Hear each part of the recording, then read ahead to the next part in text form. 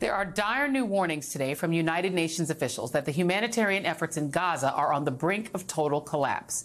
As fighting intensifies in the south, the UN agency on the ground there says the Strip is now reaching a point of no return.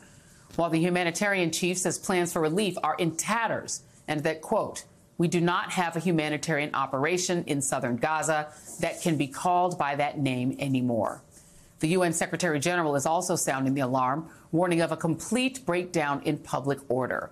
Meanwhile, U.S. Secretary of State Antony Blinken is calling out Israel for not doing more to reduce civilian casualties, saying there's a gap between the intent to protect civilians and the actual results that we're seeing on the ground. This comes as over the past day, videos and images have been circulating showing dozens of Palestinian men kneeling on the street, stripped to their underwear and blindfolded while being detained by Israeli soldiers. In one photo shared on social media, a group of men can be seen wearing what appears to be nothing but underwear as they kneel in a line, surrounded by armed soldiers in full combat gear. NBC News has not independently verified when these videos and images were taken. Joining me now is Hani Almadhoun, Director of Philanthropy at the United Nations Relief and Work Agency. It's good to see you, Hani. And I'm glad that you were able to come on. I know you've been through a lot and lost a lot in this war, and including many family members. But we were alerted that perhaps someone in that group, and we're going to show that picture again, is a member of your family. Can you tell us if that is accurate, and if so, who he is? Yeah, Joy, this is my little brother, my baby brother, Mahmoud. He is 32 years old. He was taken from his home. He was playing with his two daughters, Noor and Sham, and he is 100% and a full-time civilian. A lot of the people in the image there, they're family members, and they've also taken my nephew, that you see him in a different picture. And the only reason we know this is because the IDF released this footage to share and to show the world how they humiliate Palestinians. They are meant for domestic consumption, to show the Israelis that, hey, we're arresting Palestinians. Sadly, they're dubbing them as combatants. And this is just a sad, cruel joke, because none of the folks in this image have anything to do with fighting. They were taken from their homes with their spouses and daughters. They're sheltering, seeking safety. And sadly, that's my little brother. And it's shocking because he's not involved in anything. He can't run 2 meters, unfortunately, but they still dub him as a combatant. And it's sad because you feel violated. You know, this is your baby brother, and you've been meeting with people high in our government here in the U.S., and somehow I feel like I failed him. Well, you certainly did not. You're doing your best to try to get the information out about what's happening there. Where was your brother and your cousins and et cetera? What part of Gaza were they in? They were in northern Gaza in an area called Mashrou' Beit Lahia, the Beit Lahia project. This is the third home that my family have moved to. Our other home was destroyed an hour and a half before the truce that killed my younger brother, Majid. May his soul rest in peace. Last time we spoke, I had 3 brothers, Joy. Now I have 2. Yeah. I miss him. I try to send him messages in WhatsApp now and then, and I want to share location as we used to.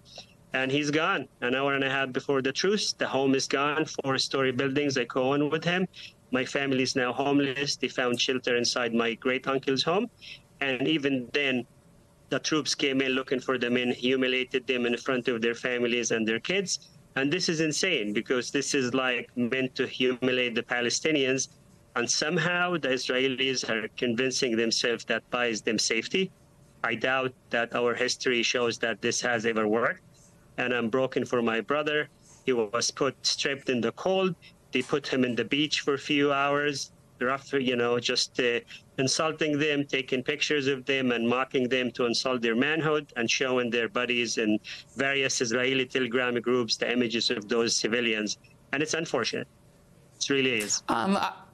I want to read I'll read part of this statement from the IDF. They've said over the past day, IDF and ISA forces apprehended hundreds of wanted suspects throughout the Gaza Strip during combat in Shajaya, Jabalia, and Khan Yunis. IDF troops apprehended hundreds of terror suspects. These suspects were transported to security forces in Israel for further questioning.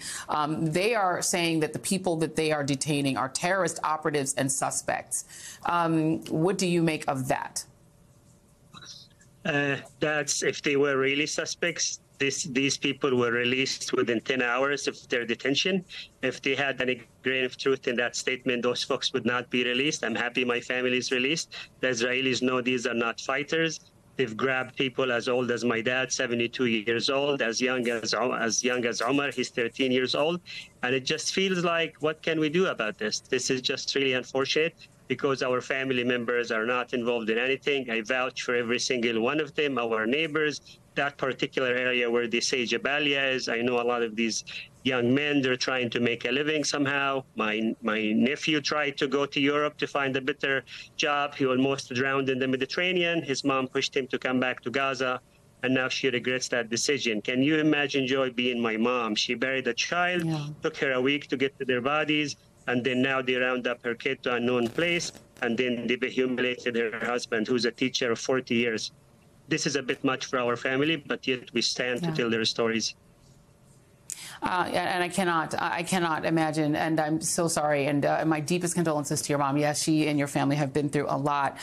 We just had a UN vote recently, again, calling for a ceasefire. The United States vetoed it in the Security Council. Great Britain abstained. What do you make of these votes in the United Nations, the efficacy of them, the point of them at this point, knowing that the United States will veto them regardless? Do you think there is a point to the continuation of the United Nations process, or do you think that it is effective in any way?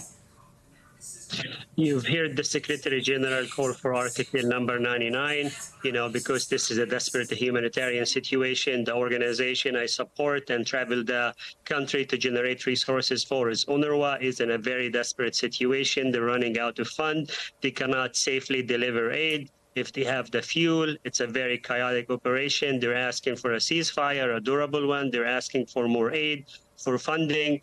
They're saying, everything is collapsing, hospitals, this is not sustainable. This has been more than 2 months. Unfortunately, the case of politicians here in the U.S. looking at the Middle East and telling us, hey, we know what's good for you, despite the fact more than 17,000 Palestinians are dead, 7,000 children of whom are children. It's just heartbreaking, because it's just like these politicians here, and they love this country, I love America, but the politicians here have failed us, and they have not heard our plight. And despite our effort, we try, but we feel we somehow overnight we are told we don't belong. Hani Almadhoun, you are always welcome here. We appreciate your willingness to talk about so many things that are personally painful for you and your family and the work that you're doing. Thank you so much. Thank you for having me. Thank you. Of course.